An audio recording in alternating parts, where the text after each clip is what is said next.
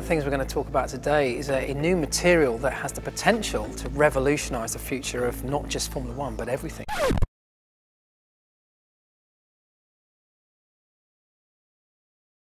Okay, so tell us a little bit more. I guess this is what you've got in your hand. It looks pretty nondescript to me. I've brought some along with me. It's called graphene. It's an incredible material that was discovered about 10 years ago now at the University of Manchester in England.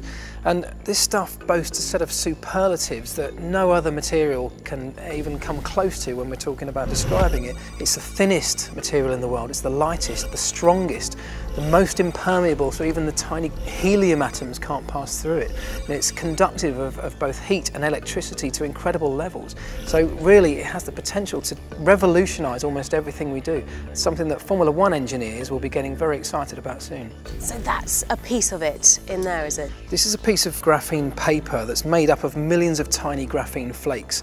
Now graphene itself is so thin, it's a single layer of carbon atoms thick, something that's in itself quite difficult to get your head around. I mean, it's so thin that it would take something like 3 million sheets of graphene stacked on top of each other to make about the same thickness as a human hair. Oh, that's so hard to get your head around. In fact, so much so, let's put it in terms of F1. What can we see it used for? We could really revolutionise almost everything we do, because a Formula One car, in terms of manufacturing, is made largely from carbon fibre at the moment. That was the last material to come into our sport and generally revolutionise it. But this has the potential to blow that out the water. You know, it really is on a whole new level. So if we can start making components out of this, we can make them smaller still, lighter, yet keeping those strength capabilities. So retaining the safety of a Formula One chassis, for example, but making it faster, importantly. So we could certainly build the body of the car from it. What about the internal components? Well, yes, almost everything really could be changed if this stuff reaches its potential. But one of the other big key areas would be the electronic side of Formula One. It's a big part of these cars. They're very sophisticated, and at the moment engineers and designers are restricted with their electrical components by their size and their weight. This stuff conducts heat in such an efficient manner. They could be making these components tiny. We could be talking about printed circuit boards, you know, flat, that take up no space, no weight. Cabling, the kilometres worth of cabling around this car that's currently heavy. If that can be made out of graphene, we could be talking about even a very different shaped Formula One car in the future if this stuff really comes to its potential.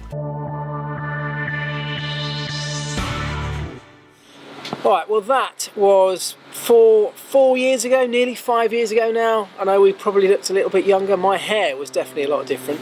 But since then, things have changed an awful lot. And joining me now is a guy called Shannon Notley, who started a company called Flexigraph, working in that graphene space. But not how I probably imagined the graphene space was going to go. Shannon can tell us a bit more, but he's moved into a very different area. Now, you think I'm a geek, you think I'm a tech science geek.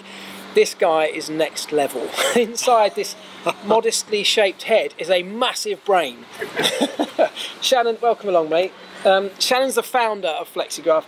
Just tell us a little bit about, first of all, where we thought graphene was going to go, because we were all thinking it was going to go down the route of kind of composites and changing that space. And there's lots of work going on in that. But why did you decide to move in a very different area, and what is that area? Well, first of all, thanks for that very kind introduction. It's always great to be able to catch up with the market. So, look, the composite space with graphene is still very interesting. A lot of people are trying to crack it, and there's many fantastic opportunities there. But you know, there are some challenges too. And when we started the company a few years back, we were also looking at the potential opportunities in composites. But we tried to strip everything back and look at what were the nearest opportunities for us based upon the process for producing graphene, and that's where we really started to focus around the fluid type applications. So what you have done then is taken the amazing properties that graphene has and somehow managed to put that into a fluid. And so what's that fluid used for, first of all? Yeah, to give you a little bit of background, I guess that graphene has the highest known thermal conductivity of any material, and by putting it into another type of material you enhance that. So also, to give you a bit of background, it has about 10,000 times the thermal conductivity of a base fluid like water. So by putting a little bit of graphene into these liquids, you can enhance the thermal properties quite substantially. And that opens up a big range of opportunities for advanced cooling applications. Okay. So if you think of traditional water glycol based systems like you'd find in an engine of a car, They were first developed back in around about 1926. Okay. And there hasn't been a massive improvement in the thermal performance of those fluids since. So it's almost 90 or 100 years since there's been that advancement. So we see many fantastic opportunities in automotive applications, from cooling engines, cooling motors, other parts in electric vehicles, but also other areas such as high-performance computing, geothermal heating, and a few others. Anywhere where there's liquid cooling, we can make a difference. Anything that needs heat transfer, heat taking away from somewhere, like an engine, you know, anything like that, I guess this can be a massive benefit for, because it does it more efficiently. Exactly, yeah. So it works about 60% more efficiently than the traditional fluids which are being used, and many systems are basically designed or have been conceptualized based upon this limitation of the fluid, and it was felt that there was no realistic way of improving that, so they would make changes in cooling systems elsewhere. But what we've been able to do is to refocus the whole industry, I guess, on understanding how we can incorporate these new liquids into their systems, and what that means for not just the performance but also the design process down the track. Okay. Well, when I first heard about this, and Shannon and I met, I think it was about 4 years ago now, as I say, when I first heard of what he was doing, I was so impressed because of the geek in me about the technology, the innovation that this really highlights, that for full disclosure, I've become a shareholder in Shannon's company. So I am now very much involved in this, and one of the areas that I saw a massive opportunity with this was pushing it into the motorsport world. There are two simultaneous races going on in Formula E. There's the obvious one with the cars out on the track, but there's also a constant battle going on against temperature. Why is temperature so critical, and how can combating it benefit not just the cars out on the track, but you and I out in the wider world too? You know, Formula 1, Formula E, these are areas where we're always trying to push the technology as hard as we can, and when you do that, you build up massive heat. That becomes your limitation, is the heat build-up within engines, within powertrains, within batteries. And so that's why I get involved. That's how we started talking.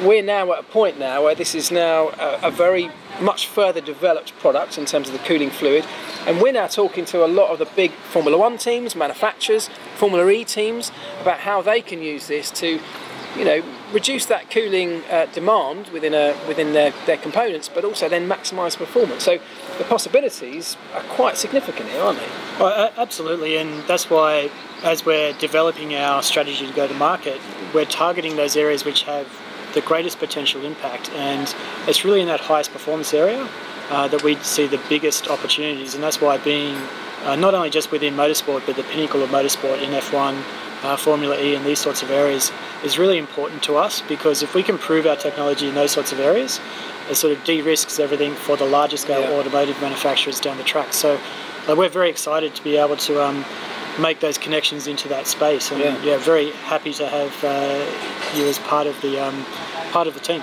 Well, I love a bit of technology, as you lot know, and I think one of the other things is that we've got this massively emerging market of electric vehicles, and one of the big limitations with that, again, is heat, because we all want electric vehicles to be charged up like that, don't we? We want them to be rapidly charged, we want them to deliver massive amounts of power very quickly as well. When you do that, you generate massive amounts of heat. So from this huge growing marketplace of electric vehicles, if we can start to help in that side, on the automotive side, as well as Formula E, of course, you can really start to, as a consumer of electric vehicles, you can start to really benefit from that.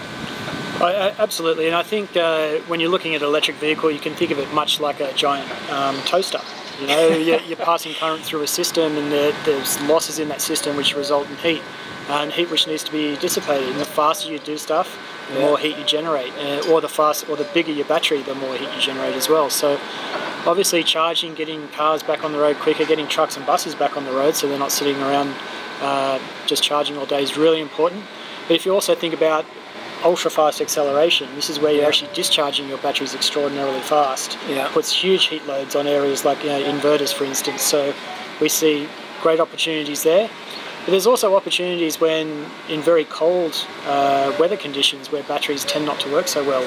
Our solution also helps rapidly heat the battery to make sure it works in the optimum range. Yeah, okay. So, I mean, really fascinating stuff, as I say. Let's just quickly fast forward, say, I don't know, 20 years, because when graphene was first kind of discovered, it was 2003, wasn't it, in Manchester, University of Manchester.